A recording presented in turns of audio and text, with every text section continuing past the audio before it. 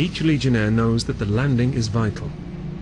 The smallest mistake could lead to serious injury or possibly death.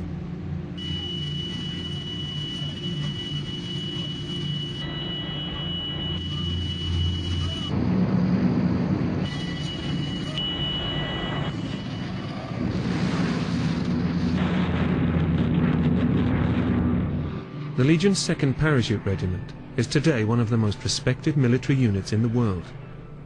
But their history had a grueling start. Indochina had been part of the French colonial empire since 1887.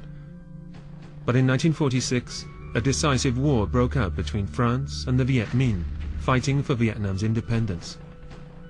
This war was going to extinguish the torch of the French colonial empire forever.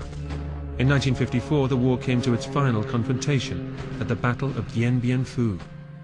The French general Navarre pinpointed the area of Dien Bien Phu, deep in the hills of Vietnam, as a strategically vital area to win the war against the Viet Minh.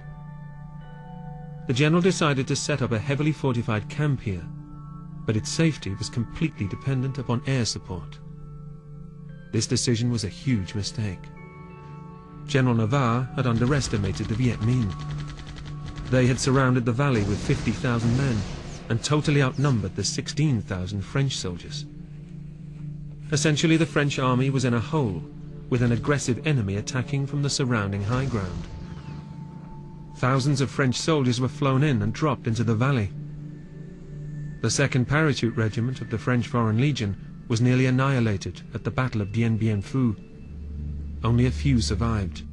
Ils descendaient plus bas possible, plus bas, et sortaient. C'est pas le temps de réfléchir. Oui.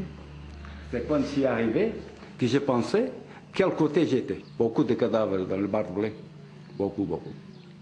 Impossible d'aller récupérer des Vietnamiens et des Français, des troupes à nous. Beaucoup de cadavres. Beaucoup d'odeurs. Joaquim da Silva, originally from Portugal, was 25 years old in 1954. He had joined the Legion 2 years earlier and was serving in the Parachute Regiment when the Indochina War reached its climax.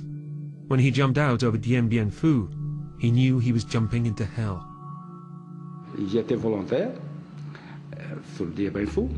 Après, j'étais 4 mois de captivité.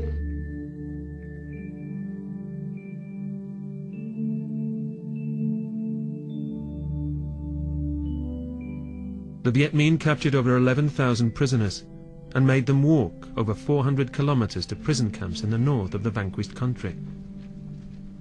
The French prisoners were starved and beaten. Only 3,000 survived to return to France. Joaquim da Silva was one of the lucky ones. C'est quand j'étais libéré, quand j'ai trouvé la liberté, j'ai remercié au bon Dieu. J'avais 43 kilos quand j'ai revenu. 43 kilos. 43. How long were you in prison? 4 months. Et beaucoup, ils sont décédés. On était jeunes, la Légion. 20, 35 ans. Normalement, on devait parler des femmes. Voilà, on parlait de manger. Quand on est sorti, j'allais manger ça. On passait de la nourriture, c'est tout. The battle at Dien Bien Phu was the first time a European colonial empire had been overthrown by its former colony.